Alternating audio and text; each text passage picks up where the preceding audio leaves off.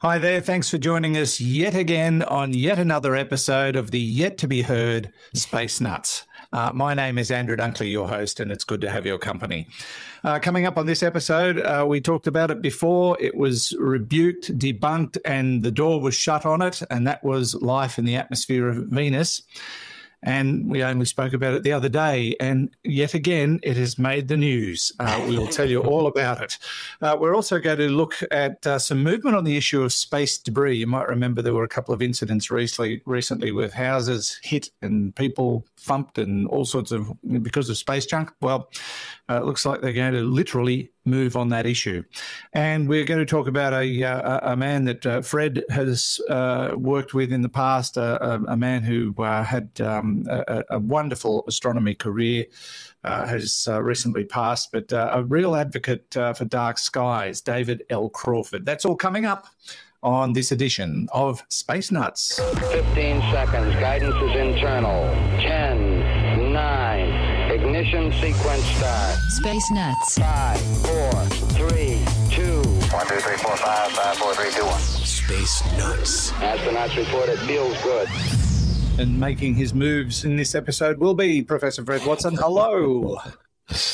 Yes, everything in the universe moves, so I might as well move as well, which is great. Good to see you. Well, you too. I just got back from Sydney. I didn't have time to rush over to your side of the city. No. Would have taken way too long. Hope you do sometime. Yeah, I would love to. But we were moving our son into a new apartment, and it was. He's very happy. It's a lovely place. It's in a very nice suburb. It's off a main road. In fact, it's nowhere near a main road, so it's really quiet. He's done well. I'm very proud of him, and we both are.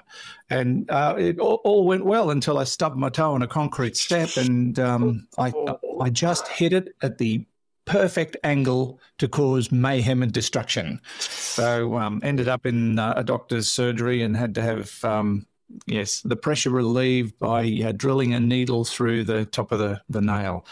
I don't recommend it. No. Did you get any kind of local anaesthetic for that, or did they just cover it in? No, he just we actually, it was funny because we were having a really long conversation while he was doing it.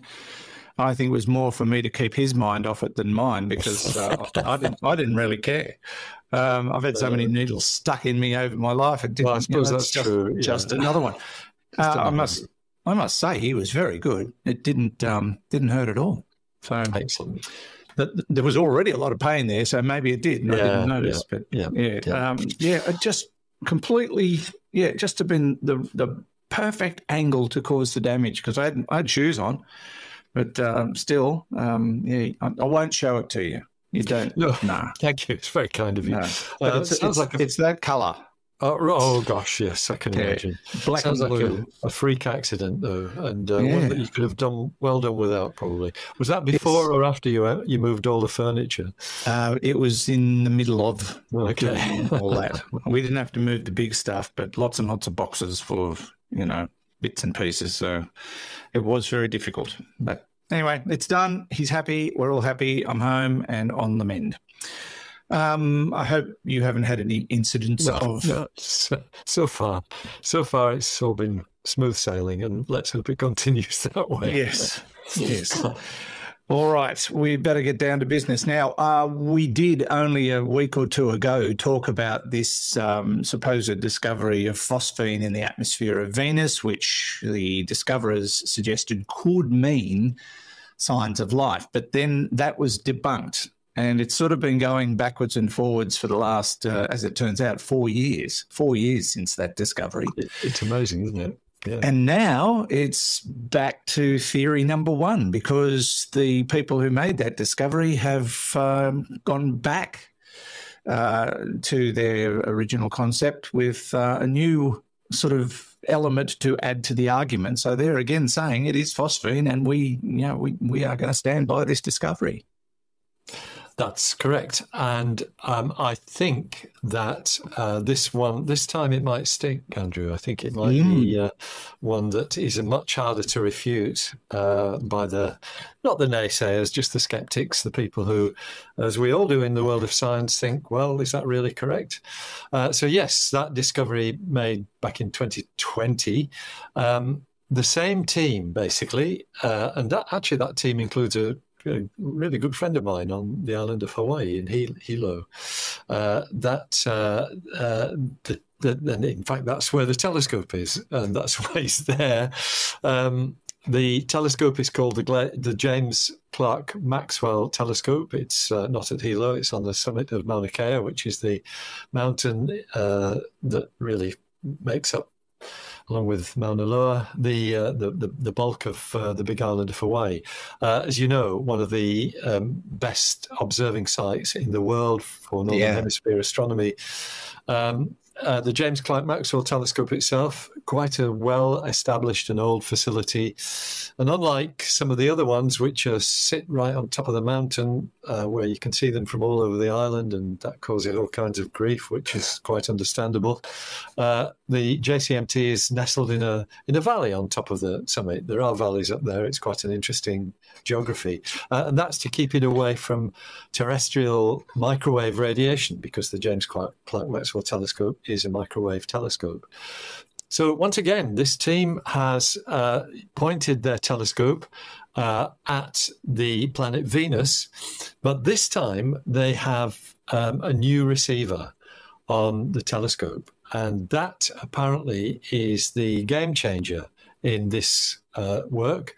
It's certainly giving them a good deal more confidence in the results that are coming out of it, and much more of the data themselves. Basically, and the bottom line is that in each of the 3 observing campaigns they've done with the James Clerk Maxwell Telescope, they've got 140 times more data than they did with the original detection. So that's why they are much more confident in their results. This is a quote from Dave Clements, who's a reader in astrophysics at Imperial College in London and one of the team members. What we've got so far indicates that we once again have phosphine detections. And so that's, it's a bold thing to do, to go back to your original target, knowing perhaps that you've got a better instrument, and have another look. And it looks as though they are much more confident. But there's also, but wait, there's more story, because there is more to this. There is another observing team, which is working on a different part of the microwave spectrum, and they think they've detected the gas ammonia. And that apparently is basically, an even bigger puzzle. So, quoting Dave Clements again, he said, that is arguably more significant than the discovery of phosphine. We're a long way from saying this, but he's saying it anyway. We're a long way from saying this, but if there is life on Venus producing phosphine, we have no idea why it's producing it. However, if there is life on Venus producing ammonia, we do have an idea why it might want to breathe ammonia. And that is the interesting part of this. And just to elaborate again, another comment from Dave Clements, phosphine has been discovered in the atmosphere of Saturn, but that's not unexpected because Saturn is a gas giant, and there's an awful lot of hydrogen in its atmosphere. So any hydrogen-based compounds like phosphine or ammonia are what dominate there. But the same is not true of rocky planets like our own, and Venus and Mars. And that's why, the possible detection of these hydrogen-based compounds, phosphine and ammonia, are so unexpected on Venus. Well, it does open up a can of worms, and it could be worms, I'm not sure. But what are the odds of it being life? I know they say they're a long way from saying it is, but it could be? Or, well, I suppose the alternative question, what else could be causing the existence of phosphine and ammonia? That's the right way to look at it.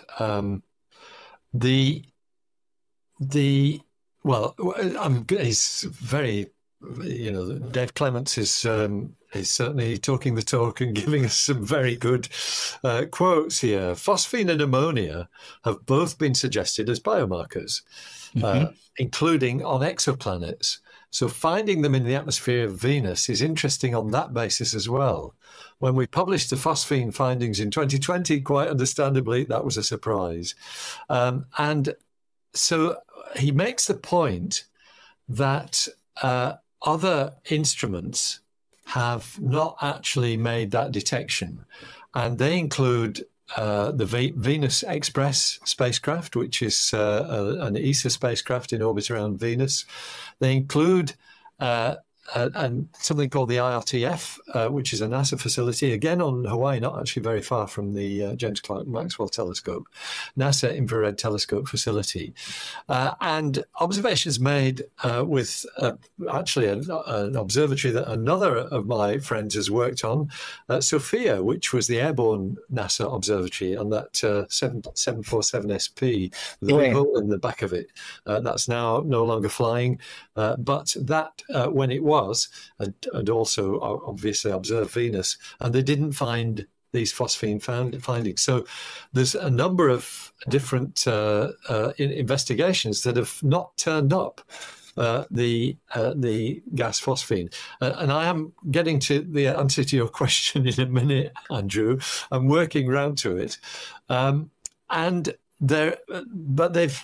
they've ruled out one of the things that was suggested as being a contaminant when that first lot of phosphine observations were released, and that was sulfur dioxide.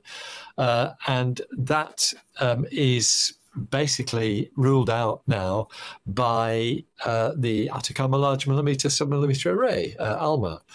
But the key thing here, and again, I'm going to quote Dave Clements, it turns out that all our observations that detected phosphine were taken as the atmosphere of Venus moved from night into day. And all the observations that didn't find phosphine were taken as the atmosphere moved from day to night. And the suggestion is that the ultraviolet light from the sun actually breaks up these molecules as it moves from day into night. So, if you take them at the end of the day, the molecules have all gone because the sun's basically baked it out, as Dave Clements puts it. All phosphine is baked out, and that's why you don't see it. Okay. Yeah. So that suggests that the phosphine observations might be real, and they might be sort of being replenished, if I can put it that way, because if you've got phosphine that at the end of the day isn't there, it's been baked out, but at the beginning of the day it is there, it suggests that something is forming phosphine, and maybe that is an indicator of life.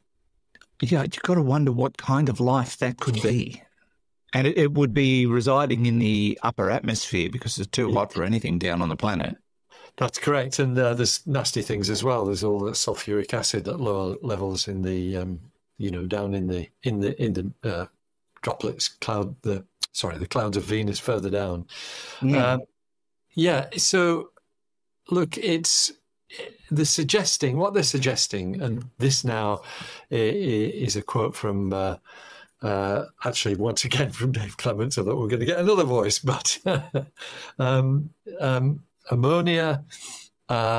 Actually, let me quote Jade Greaves is Professor of Astronomy at Cardiff University, and actually I think she's the leader of the team.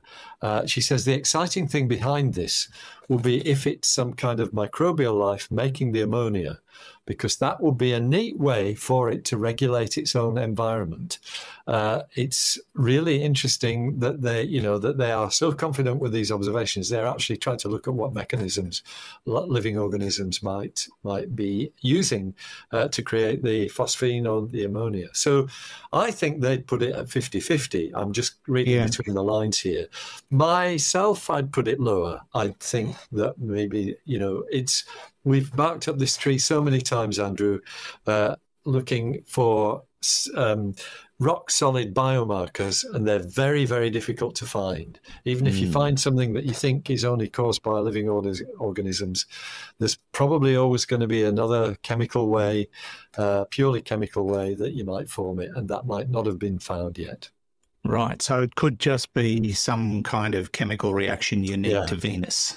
Maybe so, caused by just the unusual conditions in the upper atmosphere. Yeah. Yeah, well, they certainly are unusual, although we're really working hard to get there ourselves, aren't we? It's, yes. It's a great story. Hopefully they're right about the phosphine and the ammonia, and hopefully, and they're not absolutely saying that it's caused by life, but, let's hope it's true. It would be wonderful to discover life beyond Earth and our focus is on Mars and Enceladus and, ice moons in general, but Venus certainly sounds like it's a candidate worthy of further investigation. This is Space Nuts. Andrew Dunkley here with Professor Fred Watson there. 3, 2, 1. Space Nuts. Now to another thing in astronomy and space science that keeps popping up in the news, that of space debris. And there's been plenty of debris hitting the ground in recent times, and it's starting to become a real concern. There have been incidents around Florida. There's been incidents in Australia. It's happening in several places. And this is because we're seeing so very many launches around the world, and Florida's been a bit of a hotbed of space launches in recent times. But that incident we talked about a few weeks ago has it sounds like it's sort of become the straw that's broken the camel's back in certain respects, Fred. I think that's correct. Yes, so the bit of debris that came through somebody's roof in Florida, because. No space launch organization wants to be responsible for something coming back and injuring or killing somebody. Now, that's not happened yet, but they're worried that it will. But this is a little bit more specific than just the very large numbers of spacecraft that are being launched. It's to do entirely with the Dragon space capsules, which are a product of SpaceX. They are flown on SpaceX rockets, they're Falcon 9 rockets. And the Dragon capsules come in two flavors. One is Crew Dragon, which has humans on board, and the other is the Dragon, which doesn't, which is a cargo spacecraft. So there are two different kinds, and they've been significant numbers of both, actually, which have flown. In fact, if I'll find it. There have been, I can't remember how many of the Crew Dragon missions have been, several, but there have been more than 20 of the Cargo Dragon missions. So you see, we make. The Crew Dragon missions tend to make big news because they're carrying astronauts. The Cargo Dragon ones don't, and there are far more of them. They're the ones that dock remotely with or autonomously with the International Space Station, and sure enough, they unload cargo. And that's great. So the Dragons, there are more of them than we tend to hear about, is what I'm getting at. But both of them, both the Crew Dragon and the Cargo Dragon capsules, have what is called the trunk, and that is it's basically it's what we used to call the service module in the Apollo era, and in fact I think Boeing still call it the service module for their Starliner spacecraft. But the trunk component, so it's a cylindrical space vehicle which sits between the capsule itself, carrying either crew or cargo, and the launch vehicle. And I think it probably is the second stage of the launch vehicle that it sits on top of. Right. So that trunk is the bit that is the culprit here, because it's bits of those trunks that have fallen in various different places, including Australia, not very far from Canberra, including the one that went through the roof in Florida, including North Carolina and Saskatchewan in Canada. All of these places have had bits of SpaceX Dragon trunks falling on them. And so SpaceX have gone back to the drawing board to look at why this is happening and to try and understand how it can be prevented. And there are two things I think that have changed. One is that they have changed the landings of the Dragon spacecraft from the east coast off Florida to the west coast of the United States, so that they will start landing the Dragon capsules themselves in the Pacific rather than the Atlantic. In fact, they're basing their operations out of Long Beach, California, for their what's called post-flight processing. In other words, going and recovering the Dragon capsules, and then they will be transported across country back to Florida for the next launch. So that's one thing that they've done, and the other is that that's a big thing, though. That's not going to be a cheap move. Huge, that's right. And it's going to cost them because they're not just pulling these things out of the water right next door to where they're going to launch it the next time. It's got to go across country. So yes, it will cost them. But the other thing is that they'll shift the time that the re-entry burn starts, because I think, if I'm remembering this correctly, the situation has been that they have separated the Crew Dragon capsule from the trunk before they have fired the trunk burn to bring it back. And I think they're going to do that afterwards now. I hope I've got that the right way around. But the bottom line, we're not flying the spacecrafts, so it doesn't really matter. But it's a change in the way that they will actually initiate the re-entry of the trunk.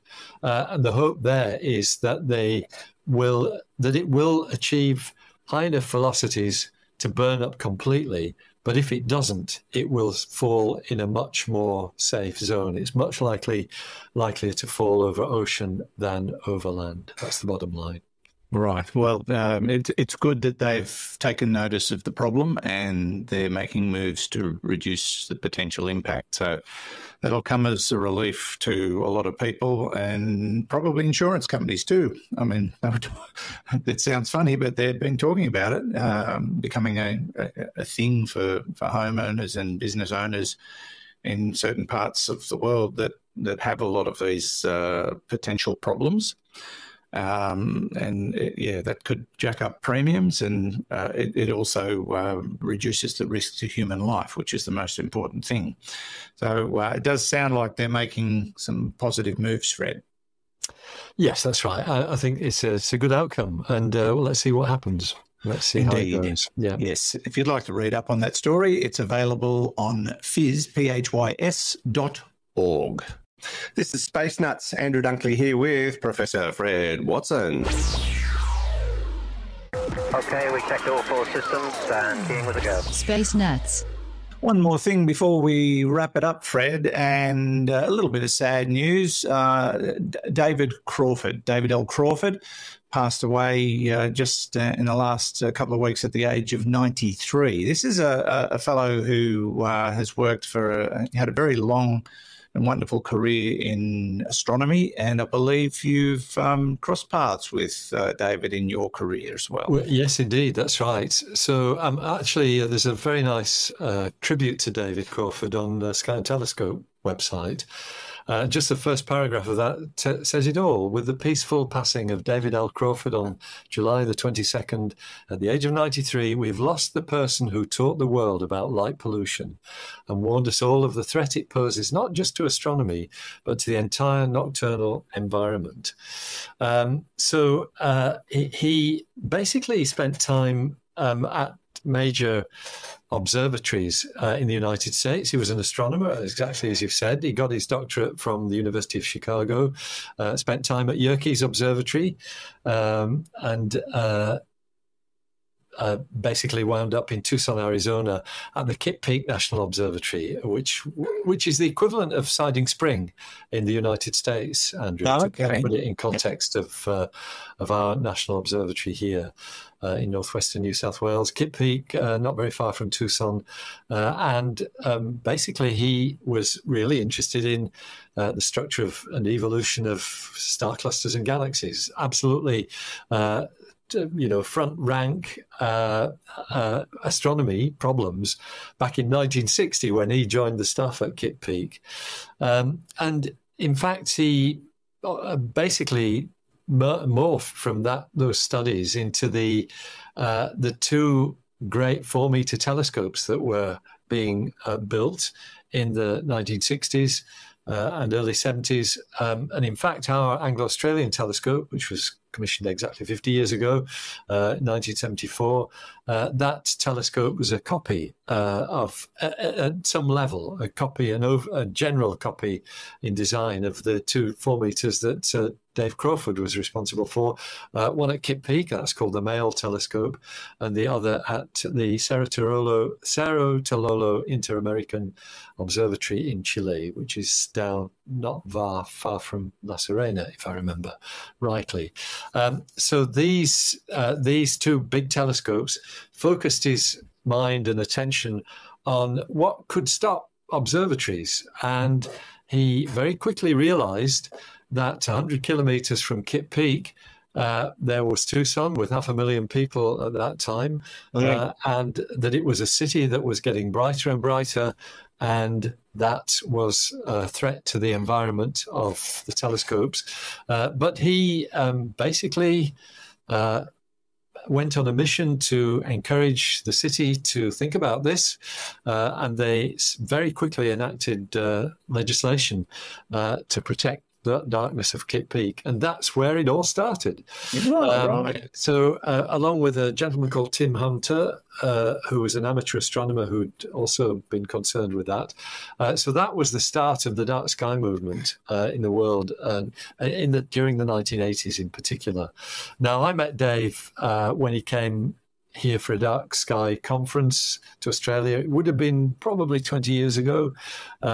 I met him through another really good friend, a colleague, sadly, who also is no longer with us, Reg Wilson. He was Mr. Dark Skies in Australia. He used to carry around with him a newspaper cutting from 1973, which said, "Now it's light pollution." And it was quoting him,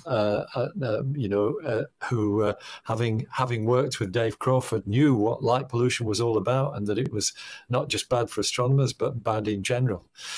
Yes, it is, because it's bad for human health, exposure to light. We need darkness to get a decent night's sleep, basically. That's correct. So. That's absolutely right. So it's all about circadian rhythms. And I've had my other half, Marnie, as you know, she's talked about this on Space Nuts.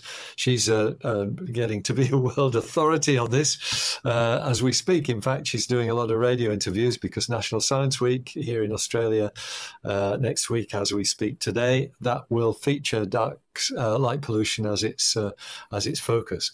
So it's become much more widely understood than it was before. We now know as well that nocturnal animals and even some non-nocturnal species are badly affected by light pollution. So we know much more about it. The International Dark Sky Association was formed in 1988, and actually there's a quote from the May 1988 issue of Sky and Telescope that reported on that formation. It's now called Dark Sky International, but it was then the International Dark Sky Association. Dave Crawford said, "Lack of awareness rather than resistance to change is generally the biggest problem in controlling light pollution," and I think that remains the case today. I think it's just people are ignorant of what it's all about. Yes, and they need to be educated, and the torch continues to be held by your good wife Marnie and many other people around the world. But it all started with this great man, and David L. Crawford, who has passed away. Fred, we're going to end on that note. Thank you very much. Always a pleasure, Andrew, and we'll talk again soon, I hope. Yeah, Could be a few minutes. Has that joke run out of puff yet? I don't know, but that's we'll funny. keep telling it. I didn't think it was a joke. I just thought it was what we do next.